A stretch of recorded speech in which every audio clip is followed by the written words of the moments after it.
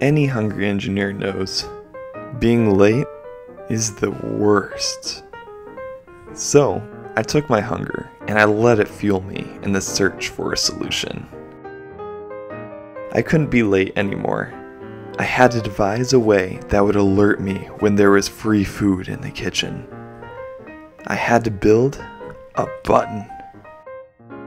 I had a few electronics laying around, so I set off to put one together. As it turns out, building a button is pretty hard. After a few minutes, I gave up. So I did what any software engineer would. I went to Amazon and I bought one.